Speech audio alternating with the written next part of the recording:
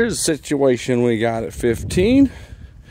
You have drywall crews hanging drywall, and how it generally works is you'll have one crew that, say for instance, they don't have the scaffold. All right, so they are not going to be doing the second floor with them vaulted ceilings. Say these guys are, say for instance, they just want to work only on stilts, and so they'll pick in, say, just these crews pick the first floor units here.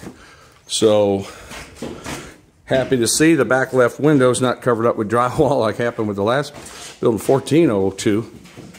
Buenos tardes. Hey, hey. So what they do first, they hang the ceilings first, and they come downwards. And this is where it's real important that I try to make these outlets and switches and everything as visible as possible. See, you can see what I mean by the marking paint that we put down ahead of time. It gets, once we start hanging drywall, that dust, you know, it gets everywhere. It's hard to see those marks, and so I try to walk, if I can, when they're hanging the ceiling, check the overhead penetrations before these marks get disappeared and rubbed away. So they're not down low enough for the outlets. They got that down over there, which is good. And let's go outside. Lanai. We got the ceiling hung, looking good. Buen trabajo. Hey. All right. And so we're going to 1503. A lot of scrap. That's why we fill them 3 dumpsters up pretty quick. Buenos tardes. Looks like we're just getting started here. Here we are. Hanging the ceiling first. A lot of working over your head. This is not easy. It'll wear you out. Clean the lens.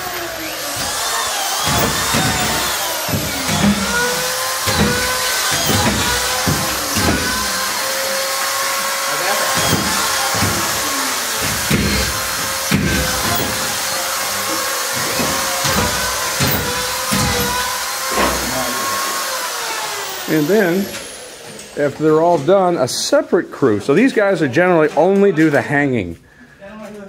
Then you have another crew that'll come in, and then they start doing the taping and finishing. So all the joints,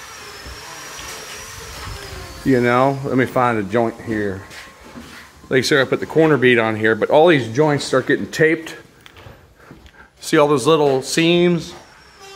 That gets 3 layers. A first layer with a narrow trowel, then a wider trowel, then they usually finish with a 10-inch trowel. It blends all those seams in. That's the whole crew to itself. And then they sand in between each coat of mud. Hey, buddy. So they create an enormous amount of dust. And hey, Corey. How you doing? All right. And then a whole separate crew comes with the texture mobile. It's on a trailer. It's about a $50,000 rig, and then they do all the texture. And so it's kind of a 3-party process: the hangers, the tapers, and then the texture guy. And we're going to be filling these dumpsters up quick. I don't know if you're able to go back in the video and see, but the goal is to use as much as possible complete sheets of drywall. And so the stuff we throw away we call the yield.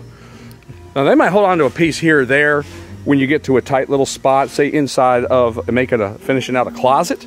But in general, if you were to add up all the square footage of this drywall that goes in a dumpster, that's a lot of material, and that stuff is heavy.